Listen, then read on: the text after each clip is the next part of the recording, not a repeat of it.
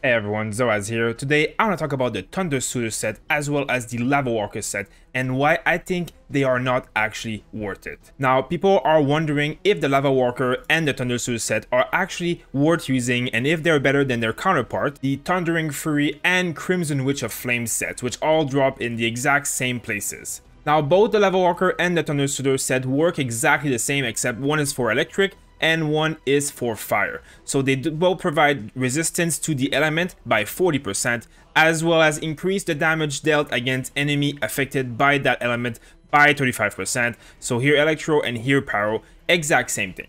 Now, often the characters that would use these sets would be someone like Klee, or someone maybe like Diluc, or someone like Keqing, for example, and in some situation, this set will actually work. Now, for Keqing specifically, this is actually one of the only characters that can really utilize this set well, but a lot of testing has been done and a lot of things that you have to take in consideration actually make this set kind of not as good as we think. Now, the first thing to take in note when using this set is that your first attack on the mob with your fire element or any kind of element will actually not be boosted, right? Because if, for example, I go and fight these mobs right here, they are not affected by anything, so I will have to go and press an ability, and now he's affected by fire. You can see it, the image is on here. It's pretty clear that the fire effect is on. Now, you just saw one of the big disadvantages of the set. He stepped in water and suddenly he is not affected by fire anymore. Now, this could have happened with anything, right? I could have basically used one of my supports,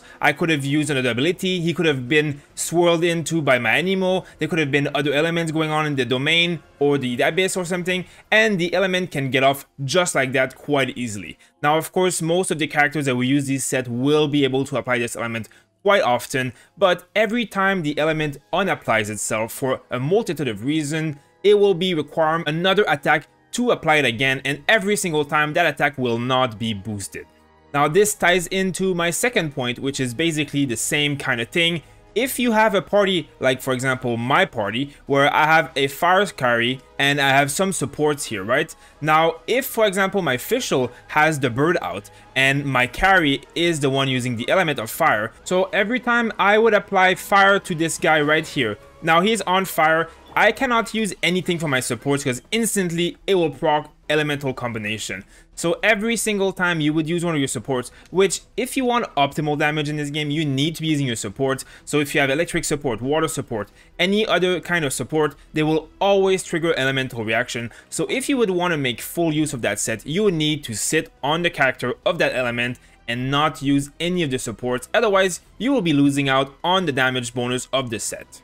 Now, another thing that is actually quite bad about this set is that most of the characters who would use this set will not benefit from their strongest elemental reaction. So for example, when you are using a fire character, the best damage source in the game is by melting opponents. When you melt an opponent with fire, you get 200% extra damage. Now, this does not work if you're using this set. The reason being that to melt an enemy, they need to be iced first, and then you apply fire to them, consuming both elements, and then increasing damage by 200%. If they're applied by ice, that means they're not applied by fire. This means this does not boost melt. Melt is the strongest elemental reaction for a fire character. This is a huge disadvantage. The same thing can be said for the electric set. Now, the electric set does not have a 200% reaction. Instead, it has electro charge. Electro charge does really good amount of damage, though it's not amplified. It's more duplicated with a dot. Now, this also could technically work, but most of the time you will have put water on the enemy first in order to apply the electro charge with your main DPS. Otherwise, you could use your main DPS electric ability first and then go on a water character and proc electro charge. But in that case, this set would never have effect because you're not on the main character when you're proccing electro charge. So in any case, you're not getting really good benefit with the best reactions available to these characters when using this set. While on the other hand, when using their other counterpart set, which is the Thundering Fury or the Crimson Witch, you get the electro damage bonus here all the time, including when proccing your real good elements. Same thing can be said with the Witch Heart. You get this power damage bonus every single time, which is obviously much better for these big reaction high damage procs. Now, the last thing I want to mention about these sets is that they do not work when fighting enemies with an innate element. What does that mean? That means mostly slimes or any enemy with a shield. Now, as you would know by now, every kind of slime in the game, like these ones for example, have their own element on them at all time, which means that if you cast fire on electro slime, you will always proc overload. The electro slime will never have the fire effect on them because they are electric, and by applying fire you instantly trigger the elemental combo of overload. Now every slime in the game is immune to any element of their own, so you will never benefit from any of these sets when you are fighting slimes in the game, period. Now the same thing happens with enemies who have a shield. So for example, the Fatsuris, when their shield is up, they are also immune to other elements until you break the shield, or basically when you attack with an element, it will trigger a reaction instead of putting the element on them. So a lot of the Fatsuri mobs you will not get the 35% damage on, at least not at a good uptime. Now, Abyss Mages, exact same thing. While their shield is up, you will not be getting the benefits of Lavawalker or Thundersoother at any time. And as you can see right now, as I'm going through these levels and I'm showing you all of these, this is level 9, 10, 11, and 12. If you look at it, the vast majority of the monsters in these levels are monsters who are immune to these sets, or at least have a lower uptime to make you get benefits from these sets, which means that these sets are ultimately not going to be great in the harder levels of the Abyss, because most of the time it will not apply, and when it applies, it will not apply fully, or you'll have to reapply often, which will mean that you don't get the bonus for half of your attacks. It basically means that these sets are mostly more traps than they are good sets.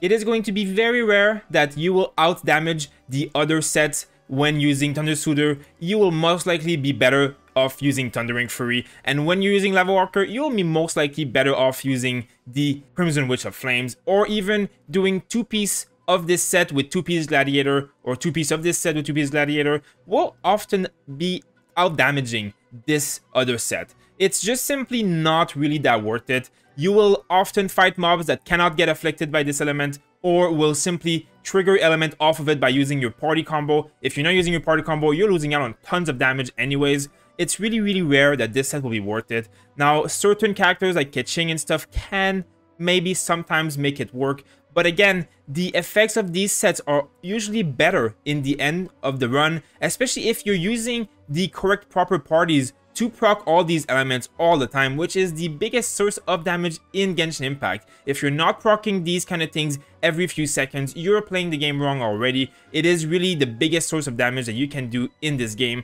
So I really never would recommend that you waste your time on these sets really. If you find really good pieces of them, you can use them or save them as an off piece, but for now, there is really few amounts of content that requires you to have the resistance, and there is really a lot of content that will really increase the damage that you deal by more than the other set provides. Now, of course, this is my opinion. I've tested this on myself, on my characters, and I've never ever saw a great result with these sets. Thundersoother and Lavawalker are simply not very good in what I've tested. Now, I'm sure some of you might have been able to make it work, and I'm sure some of you have had good success with them. Some characters will be better and some team comps will be better, but for the majority of players who either don't know this or don't pay attention to these elements all the time, or simply don't have characters such as Keqing and Klee, which are some of the only ones who can make these sets work, it is really not something I would recommend for the vast majority of you guys.